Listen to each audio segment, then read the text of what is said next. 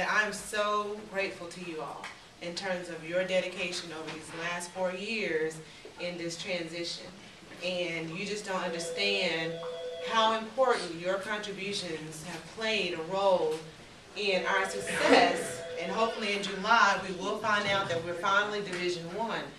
I want you to be able to say you made that happen. Okay? And I'm very honest. I said I wasn't going to cry, but I'm very serious with this class.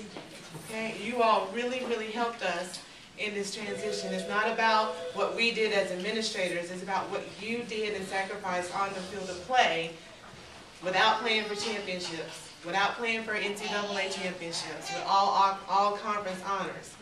You really made that ultimate sacrifice, and we're forever indebted to you. Again, as Mr. Dockery and Mr. Smith has been probably an Eagle Club donor or a donor to the athletics department since he graduated. And it makes a big, big difference in the lives of those that are coming behind you. So we want you to join the E-Varsity Club, which is free, so that we can keep up with you. On the radio the other day, I talked about Miss Silver's accomplishments, the Butler's, Jory, about what you're going to do after NCCU. It is that important.